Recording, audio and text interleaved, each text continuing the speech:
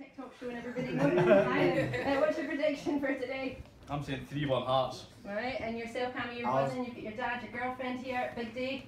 Exact same, 3-1 Hearts. Baz Mackay had a double boys here to finish it off. Look at the smiles on these guys' faces. They're buzzing. No wonder what season they've had. What's making you so confident? Because you know, it's all. Listen, it's the phrase that we always say is that in a derby you never quite know what's going to happen. It's a derby at Hampden. Look what happened last time. Look at last week. There was no competition. Once we got into the game, no competition when it came to Hearts. We've got far superior players. Not one of those Hibies would get into this team. That's a team we've got.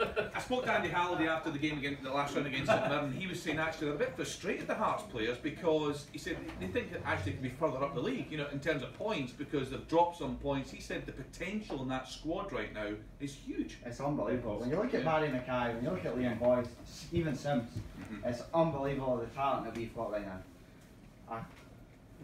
Very confident. Very confident. Colin's too busy on his TikTok. That's one. Mixu, from a Hibs perspective, you're talking about the character of the players there. You're in that dressing room today. What do you say to these players? How do you inspire them? How do you make them believe they can get a better result, a better performance than they did against Hearts last weekend? Obviously, you have to remind them how much you hurt last weekend. How disappointed they were. I'm sure they touched that